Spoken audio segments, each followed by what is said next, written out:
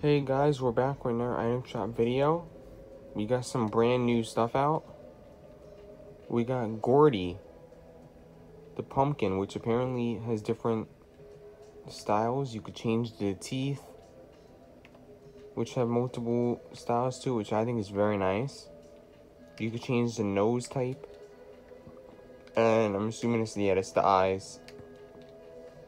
And you could also change whatever hat it wears. We also got, the different colors on the inside. This one goes to Midas. That's super cool. So not only do we have that as a new backbling, but we also got the Blood Moon Rising, which apparently is animated. I don't know how it... Oh, is it growing? Oh, it's growing into the full moon. Oh, now that's cool. It's slowly growing into the full moon. That's insane. That's a very cool backbling. Yeah, look at that. And then it changes color completely too. That is very awesome. 2 new backblings.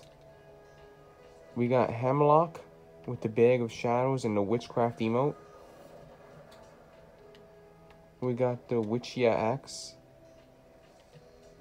The Witch Way, which I'm pretty sure came out in the beginning of the month before they took it away. The Witchy Wrap. We got Rosa with the Calavera backbling, very nice. It glows at night. It's reactive, that's nice. We got the 6-string striker. Oh, I had it backwards. There you go. This one's reactive as well. I'm gonna guess it glows. I'm gonna guess all this stuff glows. The Spirit Glider. Very nice. Love it, love it. We got Jawbreaker with the containment unit backbling. We got the Stickers Pickaxe. The Globber Pickaxe. The Teeth with the Nosh backbling. The Goo Glider. And Nashi Gun Wrap. Not sure why the male version didn't come out with Rosa, but I mean, who knows? Maybe save it for tomorrow. Recon Ranger. Arctic Assassin. The Studded Axe. Chicken Wing It. Hit It. We got the Shaolin Sit-Up. The Batman Who Laughs. Resident Evil. Ariana Grande. Dune.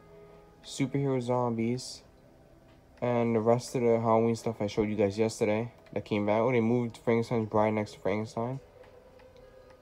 Oh, the soccer zombie skins returned.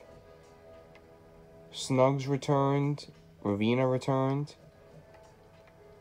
Okay, I don't know if they're smoking something.